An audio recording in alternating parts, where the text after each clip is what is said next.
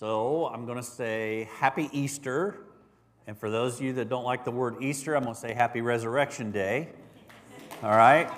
Okay.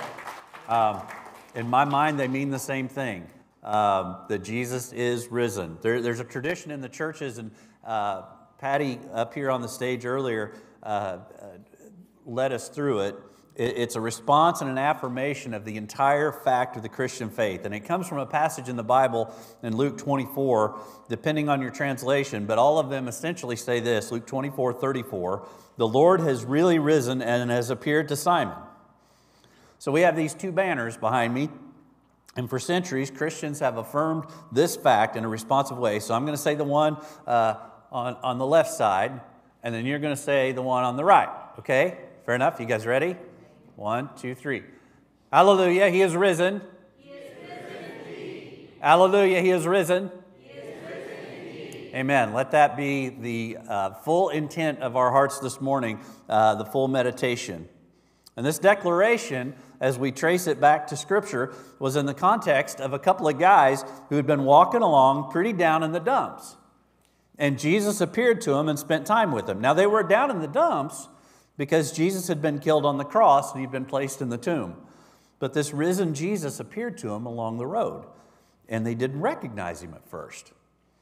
So we're going to read it together. We'll unpack it a bit, and then you can go home and you can eat your ham and your deviled eggs and chocolate rabbits and jelly beans and all that kind of stuff. But before we get to the ham and the deviled eggs and rabbits and beans, let's just let this truth kind of work on us. So turn in your Bibles to Luke 24. We'll start in verse 13. In your pew Bibles, it should be in the vicinity of page 1643. This is God's Word. This is life. So let's open it together. Verse 13 of Luke chapter 24. And behold, two of them were going that very day to a village named Emmaus, which was about 7 miles from Jerusalem. And they were conversing with each other about all these things which had taken place. Okay, so these two guys are talking about the crucifixion and all the events in Jerusalem that had happened. Now, some of those that we don't really talk about a lot because sometimes we don't know exactly what box to put them in, but there were some bizarre things that happened. The sky went dark, dead people were seen walking in the city, the veil in the temple was torn from top to bottom, and the earth quaked. So they're talking about a lot of stuff there. Verse 15, and it came about that while they were conversing and discussing, Jesus himself approached and began traveling with them. But their eyes were prevented from recognizing him. And he said to them, what are these words that you're exchanging with one another as you're walking? And they stood still, looking sad. And one of them, named Cleopas, answered and said to him, are you the only one visiting Jerusalem and unaware of the things which have happened here in these days? He stopped just a second. What an ironic question. They're talking, of course, they don't know it's Jesus, but still, I mean, from Jesus' vantage point, this is a really ironic question. So he said to them, what things? And they said to him, the things about Jesus, the Nazarene, who was a prophet, mighty in deed and word in the sight of God and all the people, and how the chief priests and our rulers delivered him up to the sentence of death and crucified him. Now, wait a second. Was it just the leaders calling for his crucifixion? No, it's an interesting turn that they do there. We won't dive into that much, but it's worth some thinking. Verse 21, but we were hoping that it was he who was going to redeem Israel. Indeed, besides all this, it's the third day since these things happened. But also some women among us amazed us. When they were at the tomb early in the morning and did not find his body, they came saying that he had also seen a vision of angels, that they had also seen a vision of angels who said that he was alive. And some of those who were with us went to the tomb and found it just exactly as the women also had said. But him they did not see. So these guys, they were followers of the earthly Jesus. And they had been looking for this earthly king that was going to kick Rome's tail right out of Judea and restore this political and religious autonomy of the Jews. And when Jesus was killed, that seemed like this is the end. This is it. This is the end of the plan. I mean, it seemed like one big failure. Now, they obviously didn't fully believe this whole resurrection story either. That the women had gone to the tomb, even though others of their friends had also gone to the tomb and found it empty, just like the women had said. They didn't get to see the angels who were saying Jesus is alive. And so as they're walking, they appear sad. Their dreams, their hopes, mostly rooted in what Jesus could do for them right here on earth, so kind of like the genie in the lamp, all of that was shattered. And then Jesus speaks up. And he said to them, verse 25, "O foolish men, and slow of heart to believe in all that the prophets have spoken. Was it not necessary for the Christ to suffer these things and to enter into his glory?" Okay, so just for a second, if I had to give Jesus some advice on preaching, that is not seeker sensitive. That is just not seeker sensitive preaching right there. And remember, at this point, he just looks like a regular guy to them. He's not glowing. He's not like high-stepping off the ground or anything. He doesn't have wings or a halo or any of that. He just looks like a regular guy. So let me ask you, if you came in here today, and maybe you're on the fence with all of this, maybe you're watching online, and you maybe told me or somebody else what you thought Jesus should be, because he wasn't what you thought or what you wanted, well, then he must not be real. And then me or whoever you was talking to said, "You're kind of dull, aren't you? You're a bit slow, aren't you?" I mean, at that point, you probably wouldn't even fill out a connection card or anything. I mean, you wouldn't even say, "Man, I'd like one of those cool mugs," or any of that stuff. You might even stop payment on your offering check. I know. But Jesus is just that bold with them. And it's not because he's mean, but because he cares and he knows, and is shown by what he does next. Verse 27, "And beginning with Moses, with all the prophets, he explained to them the things concerning himself in all the scriptures." Jesus took the time to open it up with them. He took the time to have the conversation with them. He took the time to remind them of what was true. He took the time, even though he had called them foolish and slow of heart, to explain why he would say that about them. And he started with this larger-than-life figure from Jewish history, namely this Moses guy, another deliverer. And Jesus spent time with him. He didn't tell him to come to church next week to get it from the preacher. He served it up to him right then. And again, remember, he is appearing now as just another traveler leaving Jerusalem. I want to pause just a second here and talk about our Everyone board there in the back. Each light represents a conversation that you have had with somebody about Jesus. Each light has the potential of a person being turned on to the reality of Jesus. You, this congregation, are taking the time to have these conversations. Church, you are following the pattern of Jesus in those moments. Isn't that exciting? You are doing this, just like what he did there with these guys along the road. In just about 6 weeks since we put it back there, you have had over 65 conversations about Jesus with people, so people will come to know him as Lord and Savior. You're doing it. You're doing this pattern. That's amazing. That's awesome. Exactly. So let's keep looking at this scene here in Luke 24. And verse 28, "And they approached the village where they were going, and he acted as though he would go farther." So Jesus is acting like he's just going to keep going. "And they urged him, saying, 'Stay with us, for it is getting toward evening, and the day is now nearly over.' And he went in to stay with them." Here's the thing about these two guys. They're soaking up everything that he was teaching them. It was his word that was attracting them to his message, even though they didn't know it was him who was delivering it. Let me say that again, because I think that can get lost on us. They were soaking up everything that he was teaching them, and it was his word that was attracting them to his message, even though they didn't know it was him who was delivering it. You see, it wasn't personality. It wasn't a gimmick. It was just the message. I take a lot of comfort in that. If you've been around me for a while to hear me speak, I think you figured out that I want to follow this pattern. My ability or my safety, my security, my effectiveness, all of it is in this pattern. Read God's Word, know it best I can through study and experience, and talk about what it says and then what that means for us. That's my secret sauce to preaching and teaching. That's not why I'll never have a million-seller book, because it'd have like 3 sentences in it. That's how not so clever I am. But it's because the power of this message happens in the living pages of this word. That's where the power of anything that the church has, that's where it's at. That's the horsepower. It's in Jesus and Him risen. So Jesus has them absolutely, He's got them engaged with His word, His message. They want to hear more. So He goes in to shelter with them, a house or an inn or something, we aren't really told. And then in verse 30, and it came about that when He had reclined at the table with them, He took the bread and blessed it, and breaking it, He began giving it to them. And their eyes were opened, and they recognized Him, and He vanished from their sight. Now, here's the thing. I don't think that this is some kind of random moment, a coincidence. It's too precise for that. Jesus, in this moment, is recreating a moment He had experienced with His disciples before He was arrested.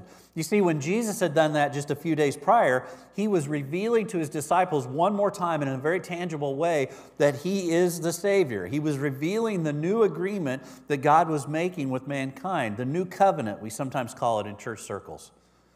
It was in that moment a few days earlier that Jesus took bread and told them that it represented His body that was going to be broken for them, and by extension for us.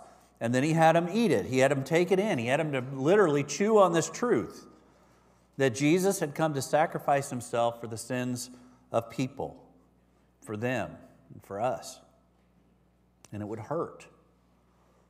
It would cost Him His life. And at that same meal a few days earlier with His disciples, He took a cup of wine and said it represented the blood of the new agreement, the new covenant. And it can seem kind of strange. I mean, the whole concept of blood, oaths, or covenants. But if we go all the way back in the beginning of the Bible, back to the Garden of Eden, when Adam and Eve sinned, God killed a couple of animals and He took their skins. He shed their blood to make clothes for Adam and Eve. It was to cover them after they had sinned for that first time. If you're gonna ratify an agreement, you know, oftentimes what we ratify is with a promise, or maybe several hundred years ago, I would pay you this much gold or this much silver. But what's the most precious thing you could possibly ratify an agreement with? It's blood. I wasn't going to put this in here, but I got it. When I was a kid, you'd watch the old Westerns. And the guys would go with a knife, and the other guy would go with a knife, and then they would shake hands, and they were blood brothers. And I got to researching that, and there were cultures that you were only allowed to have maybe one or two blood brothers.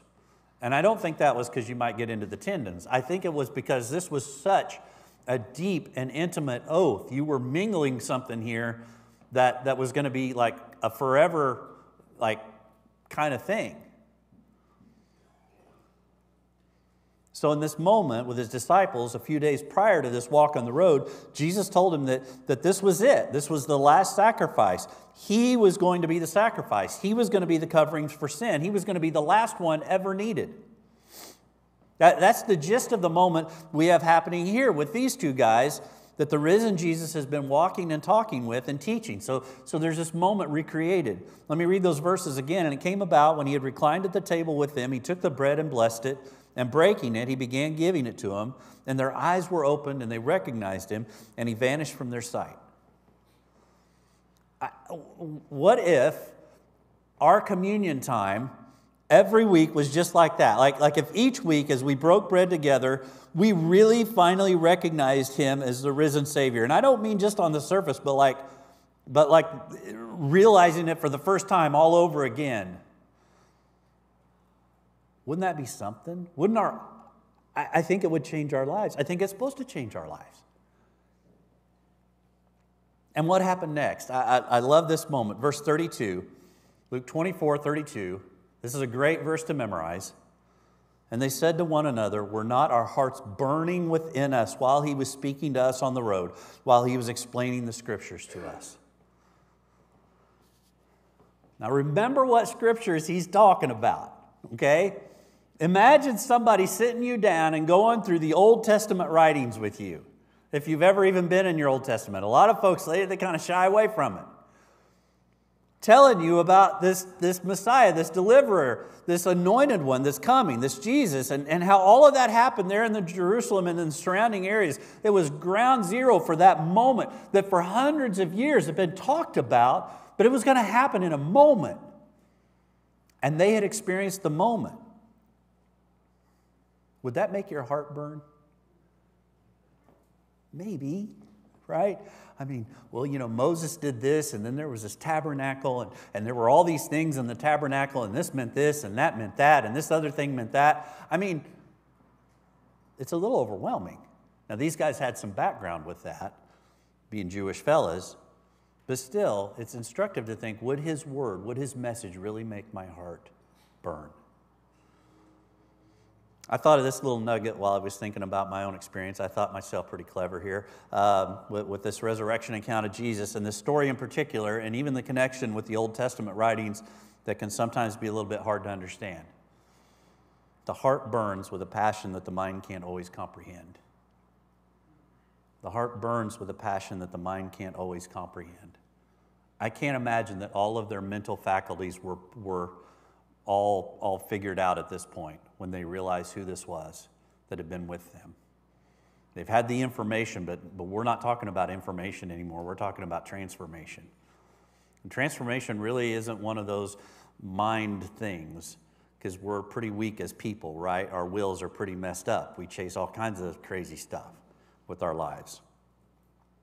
Their hearts, not the pumps in their chest, but the spiritual deeper part of them, their true faculties beyond their five senses, beyond their experiences, were telling them that this moment was a true reality moment, contrary to their earthbound way of thinking about life and death. I mean, dead guys just don't appear to you and walk with you and talk with you.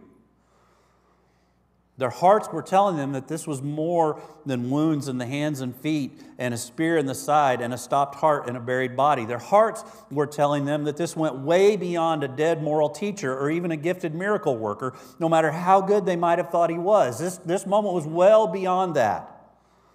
This burning of their hearts that was the most important part of them, the eternal part of them, reacting to the Creator God who had placed that Spirit in them in the first place. This was a communion with eternity right there. And then Jesus disappears from their physical presence when they have this very spiritual reality check. So what do they do next? I mean, what do you do next? What do you do with a mountaintop spiritual experience like that? What do you do when confronted with a fantastic reality that makes it all true? What do you do? Verse 33, and they arose that very hour and returned to Jerusalem and found gathered together the 11 and those who were with them, saying, the Lord has really risen and has appeared to Simon. Hallelujah, he is risen. That's what they did. Okay, so the English here is a little confusing on the second part of that with the whole appeared to Simon thing, but we'll get to that. The first part, though, so what they do with their mountaintop spiritual experience with Jesus is that they seek people out to share it with. Their friends that they had only earlier in the day parted ways from, and some of them were saying stuff that they didn't understand. And these two guys obviously didn't believe it, and they'd walked away sad. That moment when Jesus disappears from their physical eyes, though, is the moment that they head back to Jerusalem.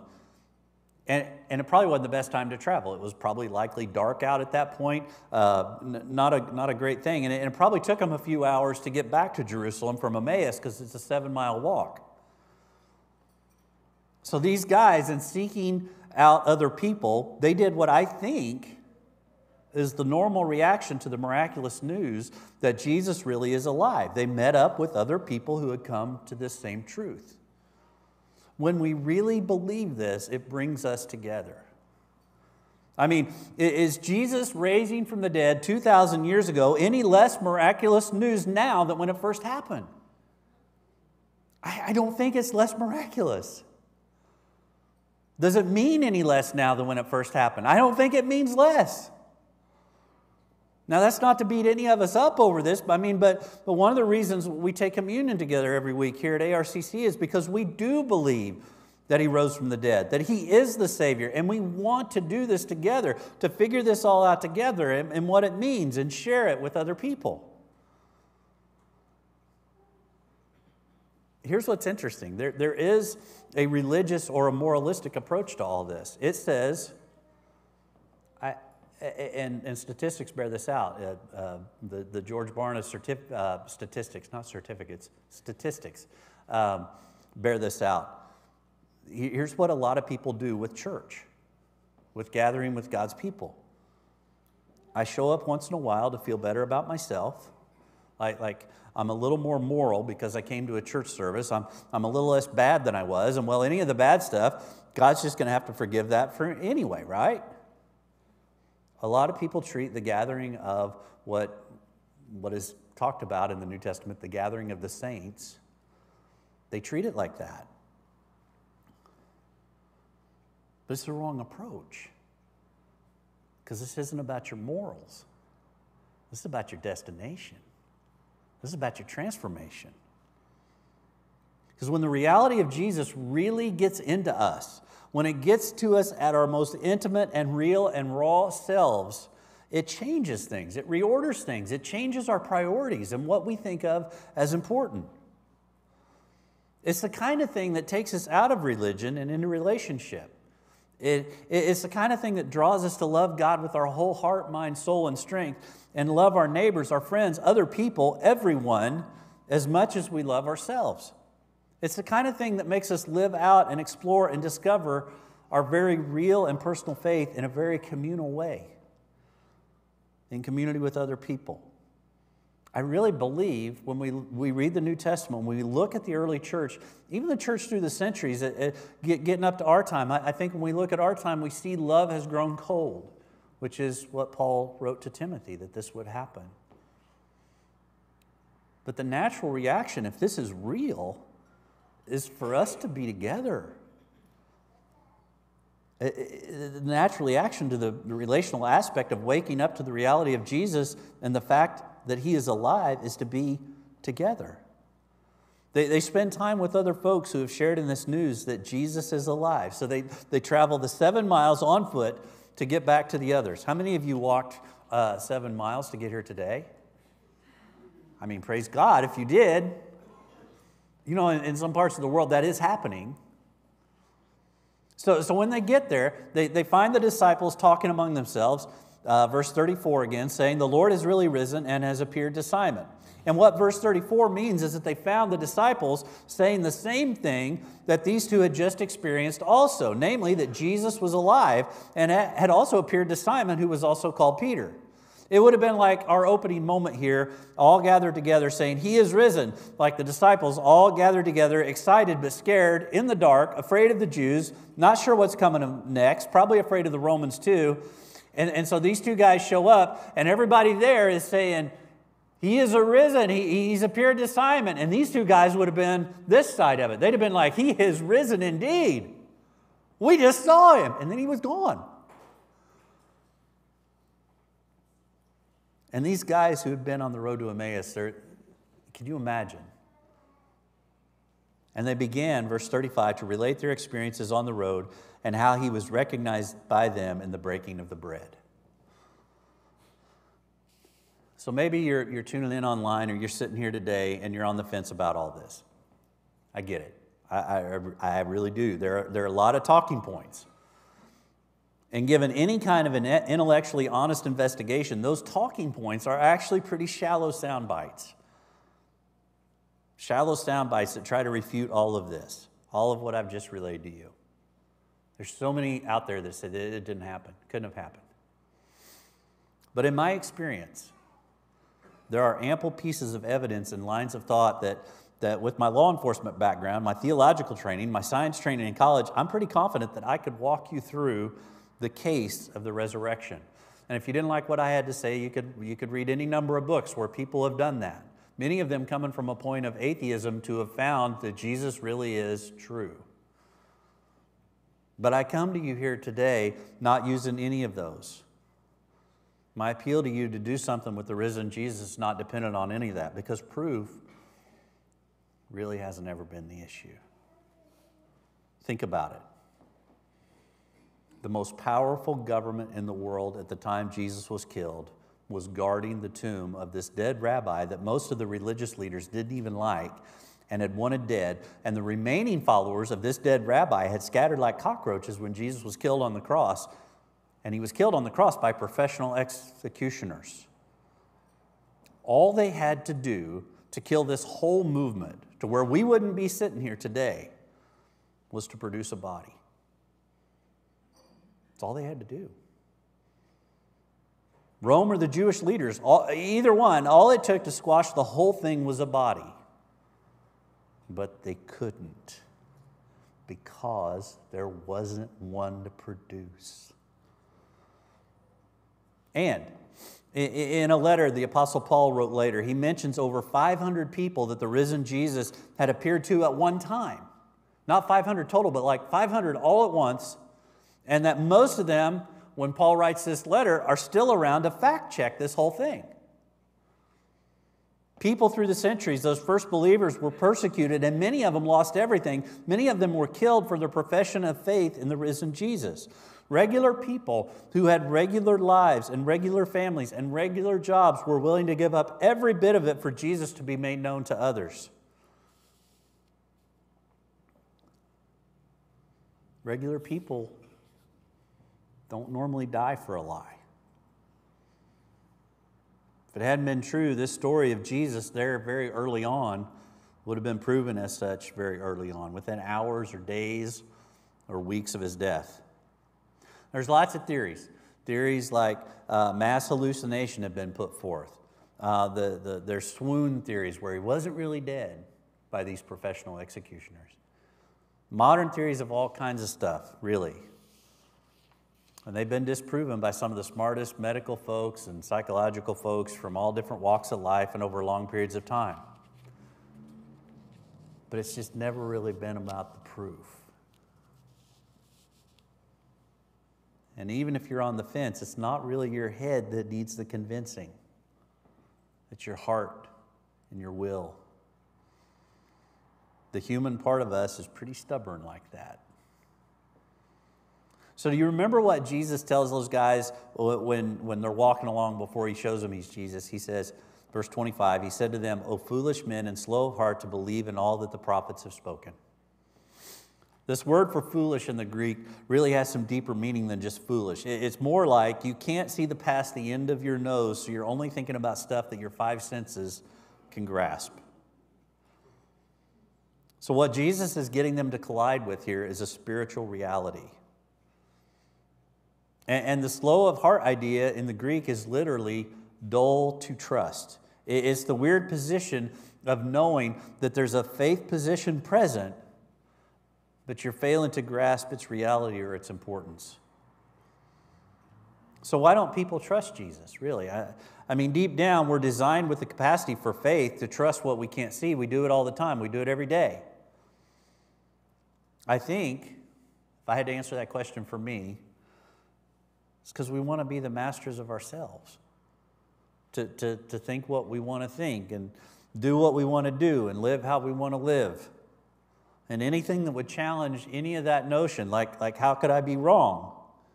Well, that challenges my sovereignty. That challenges me getting to be the boss of me.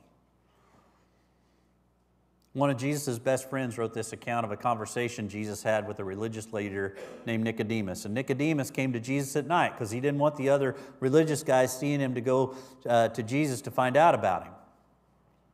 And I want to read a little bit of the conversation. It's in John chapter 3. Some of it might sound familiar. So here's what Jesus says about himself. And this is early in his ministry.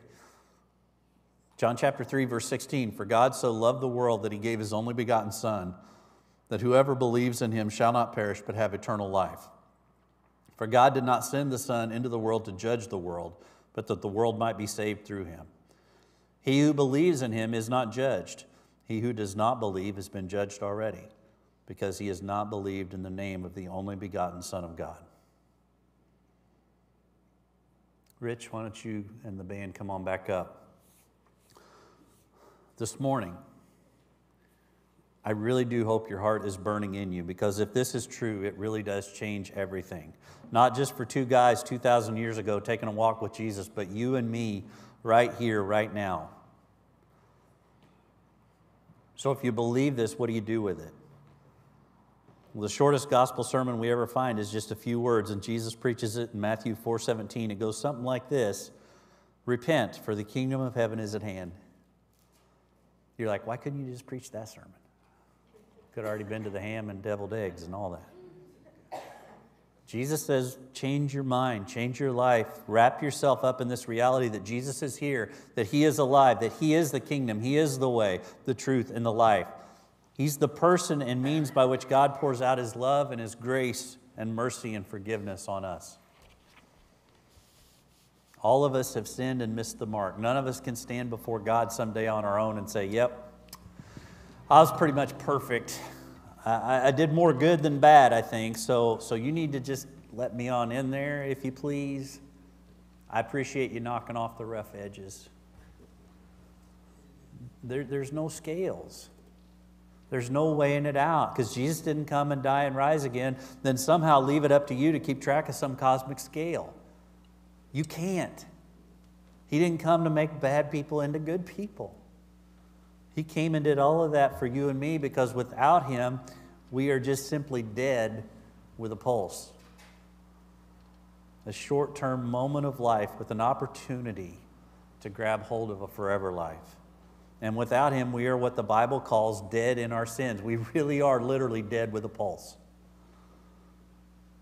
Today, because of what Jesus did, because He lives today, because He rose from the grave after dying on the cross, because of all of that, you can have eternal life. Will you give Him your life today? When the people that Peter preached to a few weeks after Jesus ascended into heaven heard this message, they were convinced of its truth. The Bible says in Acts 2 that they were pricked in their hearts. So we've got burning hearts, we've got pricked hearts, something's happening in the heart, right? And they asked Peter and the other disciples what they had to do to be saved. And Peter had a simple answer.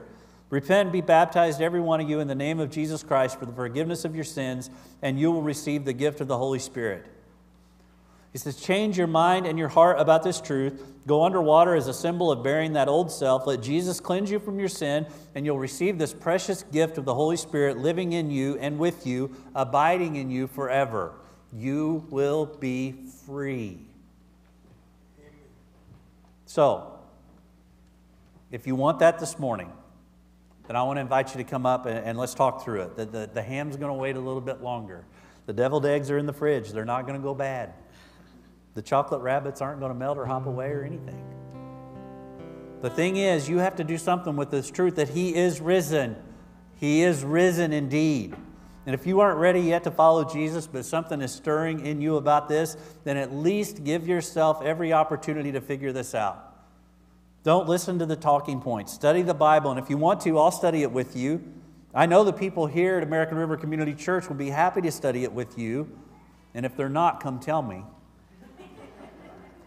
This is the most important truth you will ever be confronted with. So let's stand up. I'll pray, and if you want to follow Him today, please just come up during the song, and we'll have a brief conversation about your next steps. We'll pray together and take those next steps together. If it's to be baptized, everything's ready for that. If it's to explore it more, we'll figure that out too. Just, if you've not made a decision about this today, no decision is a decision. Let's have a conversation. Let me pray. God, I thank you today that your message is as powerful now as it ever was. And we live in a time where love has grown cold towards you. God, where you're no longer seen as an authority. Your word is no longer seen as an authority. The church is no longer seen as an authority. And every time that has happened, you have lit a fire of revival. Lord, we don't come from a position of political strength or even moral strength or any kind of other strength. We come from a position of your strength, your message, God, your truth. Help us to be people about that. And Lord, I pray if there are people in here this morning or watching online that have not made a decision about what they're going to do with that truth, I pray that they understand that they're dead with a pulse. But you, just as you arose from the grave, Jesus, you bring us to life. You raise us up out of sin and out of death and out of darkness to walk in light and freedom and righteousness. We love you that our holiness doesn't depend on us. It depends completely on you, that you have set us apart as a people for yourself, that you have adopted us as your sons and daughters, that you're going to take us home someday to live forever. That's where our hope is. And you're so worth it, Lord. Holy Spirit, I pray that you burn in hearts this morning, that you prick hearts this morning, and you turn our eyes and open our eyes to you. In Jesus' name, amen.